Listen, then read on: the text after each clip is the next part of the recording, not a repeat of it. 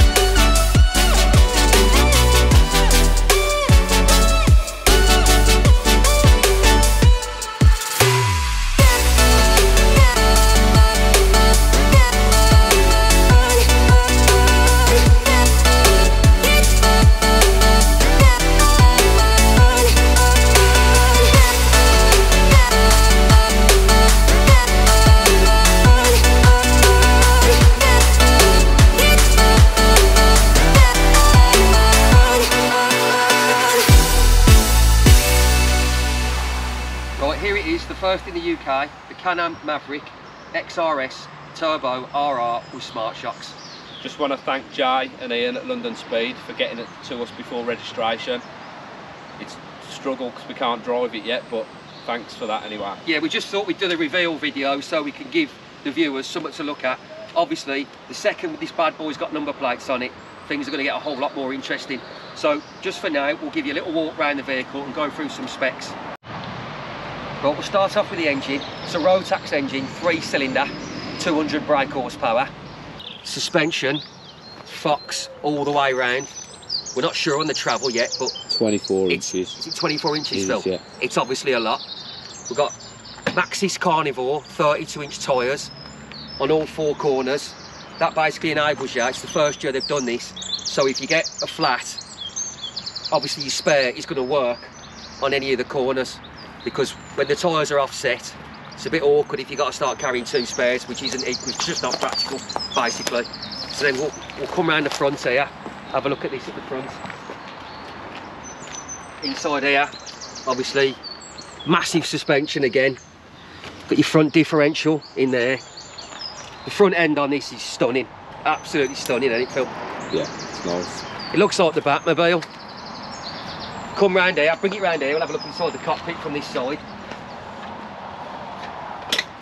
It's absolutely stacks of room in here, it's like sitting in a car.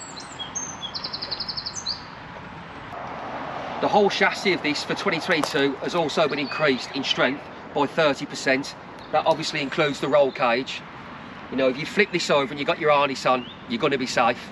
Then if we come down here to the radius rods, these are obviously a lot more chunky than they used to be. And then where it goes into here, in the back of the hub, they've double sheared it, so for extra strength. Right, this has got the full road legal kit on. Yeah, believe it or not, you can legally drive this on the road, and we're going to be. Here's your indicators, bit beastly I know, but they do the job. It's got the fender kit on it, We call them arches in this country. Again, it's an MOT requirement. You have to have arch. You have to have the arch covering the wheel. Doesn't really do that, but there you go. Got your mirrors, obviously, so you can see behind you. It's got a horn.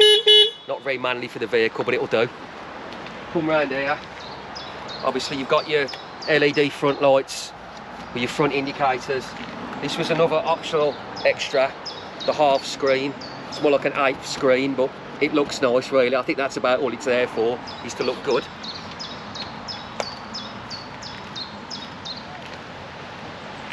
Just pop the door open, just have a look inside. I mean, these seats are real high quality. It doesn't even feel agricultural like the older vehicles. I mean, it's like sitting in a car, some sort of a, well, it's better than a car, let's be honest. These harnesses, retractable harnesses, don't think I've ever even seen that before. They just complement the seats really well. Lovely steering wheel, small. Obviously, it's got power steering, so that's why they've been able to put that wheel so small. And then you've got your digital display here, which we'll go through in a moment when we switch it on. Show you how good these harnesses are. Jump in. Right, these are hands down the easiest, most easiest harnesses I've ever used in my life. Being retractable is a real bonus. Just click that in there. Click that in there. Got your steering wheel adjustment here, Phil, if you want to bring that in. Down here, pull that lever, then adjust that to your required height. It's not retractable, unfortunately. That'd be nice, maybe something they'll do on newer models. But the seat's fully adjustable, so that's fine. Right, let's get this beast started. Enough of this chitter chatter.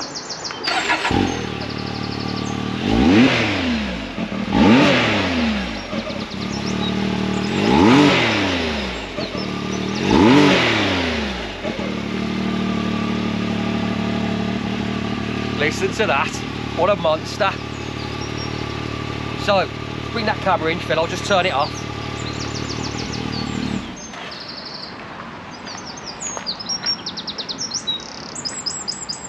Just inside the cockpit here, you've got your adjustment for your suspension, which is your trail active and your trail here. You've got your sport and your comfort. Is that for the suspension as well, Phil? Yeah, so that's suspension, the first one. So you've got comfort, sport and sport plus, which will adjust the stiffness of the shocks and the rebound on the floor. Your trail and trail active. So trail's your normal mode. Trail active will adjust whether the front diff lock comes in and what power goes to what wheels when you're on the fly. Unbelievable. Then you've got your 2-wheel drive standard setting, 4-wheel drive, yeah, and then 4-wheel drive with front diff lock for climbing rocks. Do they still advise with this one that you have it in rear when you're on the road? Yes, should always be in rear. Yeah, so whenever you're on the road, they advise. Is that to save the front diff? Yeah, something to do with the prop? Basically, yeah. Yeah, so when you're on the road, you always have it in rear. That's what they recommend anyway. So that's what we'll be doing. That wraps it up for this one. Thanks for watching. We've got some accessories for this, so keep an eye out for the install videos. Don't forget to like and subscribe. Catch us on the next one.